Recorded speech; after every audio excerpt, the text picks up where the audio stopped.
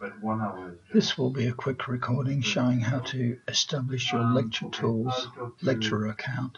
If you go to the staff help site, you'll see the LectureTools site, and if we scroll down, we'll see a bit of basic information about LectureTools, instructions for establishing your account, then looking at the student view, and then workshops for LectureTools.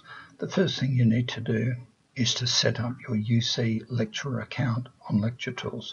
In future, this won't be needed.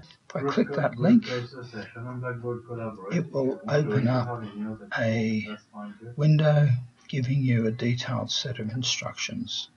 The reason for doing this is that if you establish your account in this way, it will allow you to log into LectureTools from LearnOnline without needing to provide your password again.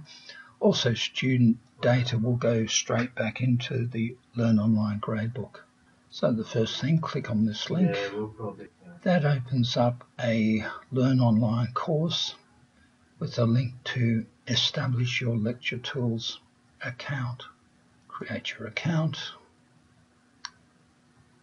Enter LectureTools.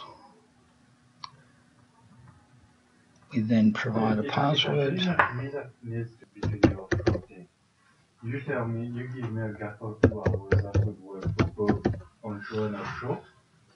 You won't have to remember this password in that if you access LectureTools from LearnOnline, you will automatically get access. And that just tells us that the password has been set up correctly. We will then be taken to the LectureTools site in a lecturer mode. This is a generic LectureTools site that's used for staff training.